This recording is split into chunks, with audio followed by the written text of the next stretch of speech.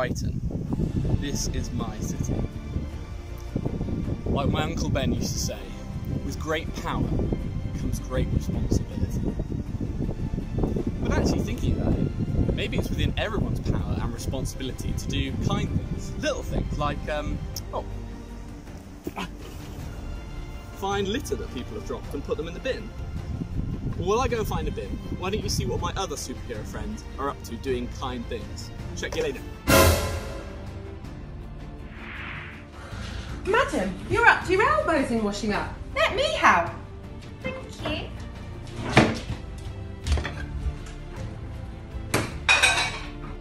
I'm helping Mummy to make spaghetti bolognese. Oh no! 2 citizens are getting cold and wet from the rain. Save them, Black Panther! Okay.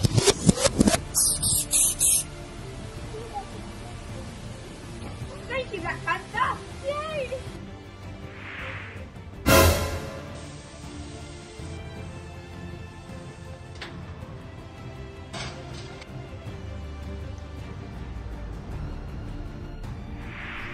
I'm too short to put up this picture. What shall I do? What's that? A citizen in distress? Let me get that for you. Perfect. I'm Miraculous Ladybug. I'm helping my mum to tidy up.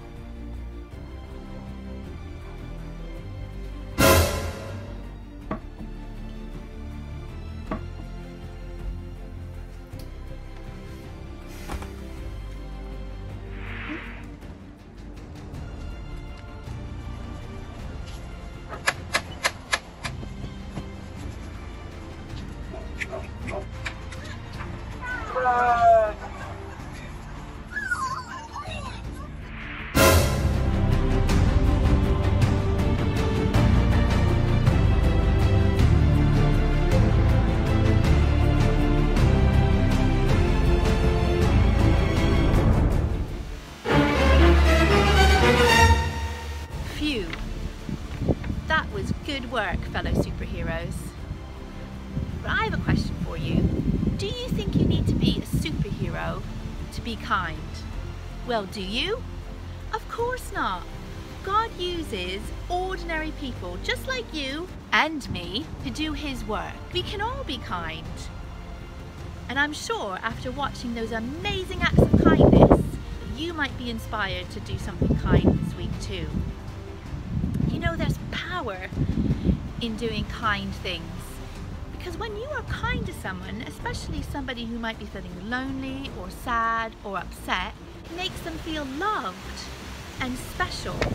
It's like turning a frown upside down. So I wonder, what kind thing can you do for somebody this week? Superheroes might have their own power, but we have something greater as Christians. God's power. When we let God's power work through us, we can do so much more than we can imagine.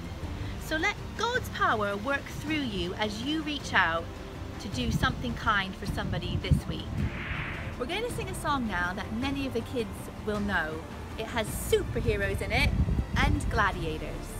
But it reminds us that we don't have to be superheroes or gladiators to do God's work.